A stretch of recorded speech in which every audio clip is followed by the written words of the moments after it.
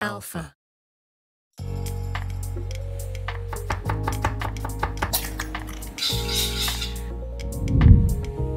As someone who both cooks and creates content, I get just as much satisfaction from creating a dish as I do filming a cooking video.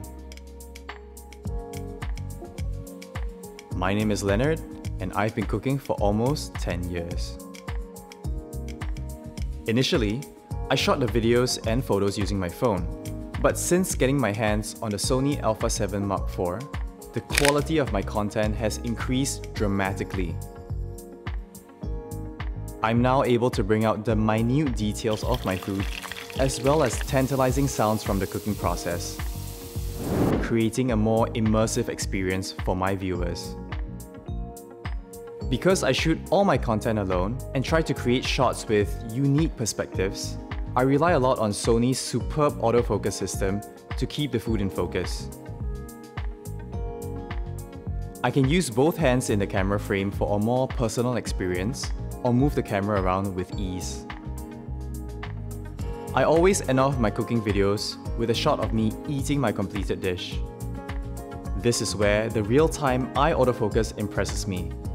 All I have to do is press record, walk into the frame, and the camera automatically tracks my eye while I concentrate on creating the best visuals. With the ability to capture impressive videos at up to 50 frames per second, the Alpha 7 Mark IV has opened up a whole new world for me. I can also film with the S-Log3 profile to bring out the details in both the highlights and shadows of my culinary works. After getting videos of the process, I like to take photos of the final product too. The high-resolution images gives me the freedom to crop while retaining all the fine details of the dishes. The Alpha 7 Mark IV, despite being a camera of professional-grade quality, is easy to set up for non-professional shooters like me. I also like that I have the flexibility to pair it with a myriad of lenses. Gone are the days where you have to ask yourself if you want a video camera or a camera for photography. These days, you can get a hybrid camera like the Alpha 7 Mark IV that does both incredibly well.